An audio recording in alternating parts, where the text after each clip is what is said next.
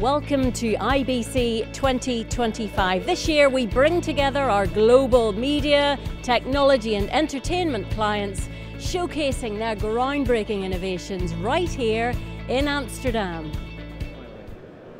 IBC 2025, and I'm here with Charlie at the Tieline stand. That's a mouthful, Tieline. It's pretty straightforward today, Joe. We got there. Tieline, yeah, it's all good. Yeah, we got there, which is good to see you. Good to see you. Tell us about Tieline then, and where you sit in the market. Yeah, sure. Look, our specialisation is audio compression and giving rock solid audio from anywhere outside the studio, delivering it back. In addition to that, we're all big about interoperability with many standards.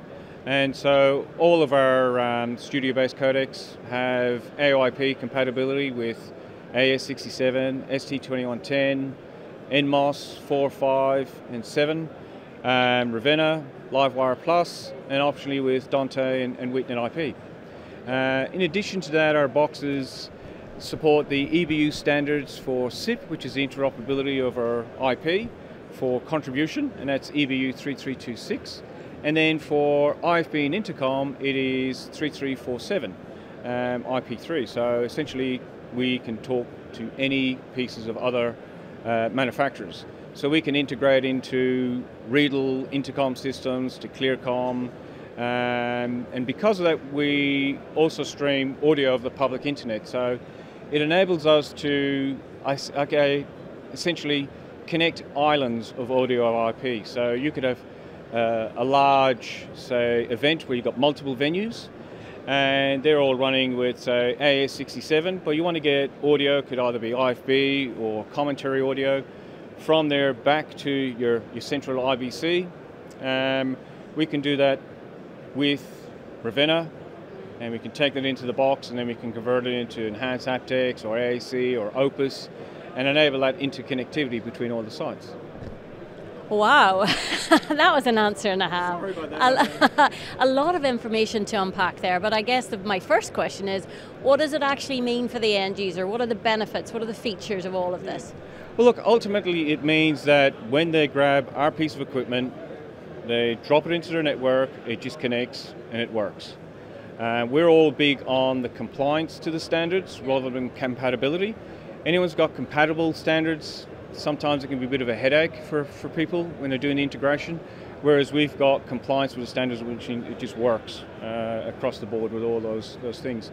So for integration, it's simplicity and it's flexibility. That's what you're looking for. And our boxes also have the traditional analog and digital inputs and outputs, but we've got the AoIP. So whilst their studio infrastructure today may be analog or digital, it's all ready for tomorrow when they want to go to audio over IP.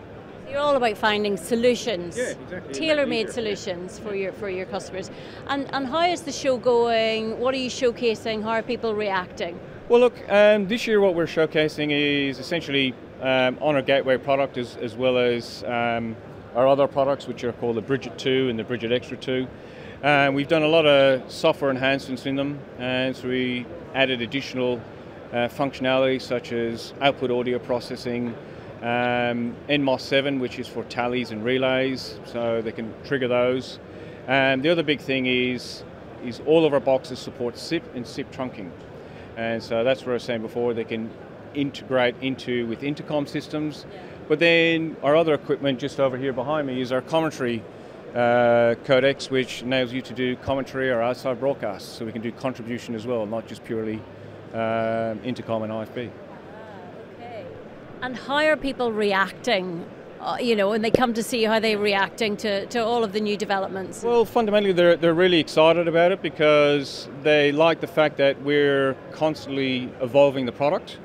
And sometimes with our product, it's not everything to everyone on day one, but over time it progressively gets that way because through critical feedback from users, we implement new functionality and new features. And invariably it's a firmware update, so once they're invested into Tieline, they're invested in a good relationship of ongoing development and support. Talk to me about big trends, if you like, in the market at the moment.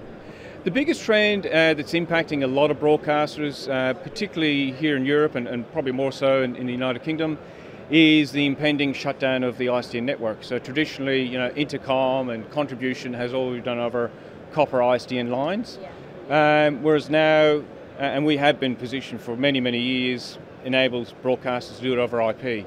So we're able to help them and assist them in that transition, where they can do the VoIP trunking, they can do SIP, they can do Tieline session with all of our boxes and help them with that. My goodness, it's magic. Talk to me then about the future. What does the future hold? If you had a crystal ball, what do the next 5 to 10 years look like for Tieline?